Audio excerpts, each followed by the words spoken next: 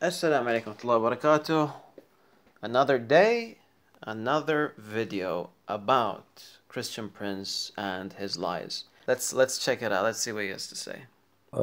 This is a Muslim translation. The hour, the judgment, is night, which means very, very close, and the moon is a cleft ascender. So Muhammad reporting to us what? That judgment day is already started. Here we go, the moon split. Muhammad, he saw the eclipse. He claimed that this is judgment day. Something big happened at that time, which is big eclipse. And Muhammad, he think that this is a sign of judgment day. Oh yeah, that makes a lot of sense. I mean, that's how I feel. Every time I see an eclipse, I assume that it's just the moon splitting. Okay, so this is the first lie by CP. Absolutely no sense. He's interpreting a verse in a way that conflicts with the text, and he's just lying to the caller that's calling him up.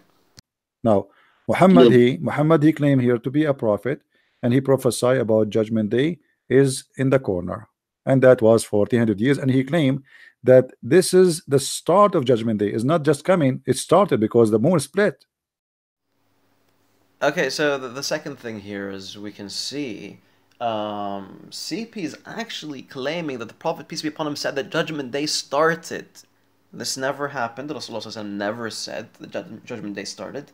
There are multiple verses in the Quran that clearly indicate that the Rasulullah doesn't know when Judgment Day is going to start. So this is another lie by CP. so why didn't those believers leave their religion What they are if leaving, it didn't they are happen? leaving. If you give them a chance to leave, there's many people who find out the truth. But if you live in the Middle East, they will kill you if you leave Islam. But there wasn't that many followers in that time, My so friend, yeah, didn't you hear about the war of apostate? Okay, so this is the third and final lie that I caught in this video. There are probably more, but I mean, this is what I caught. This is what I noticed.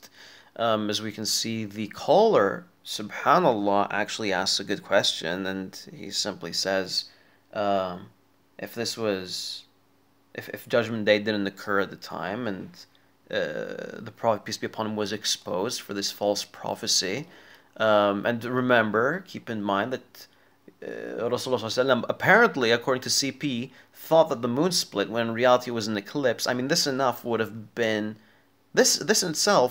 enough to completely destroy the Prophet's claim of being a prophet. If he was a false prophet, you should have had mass apostasy.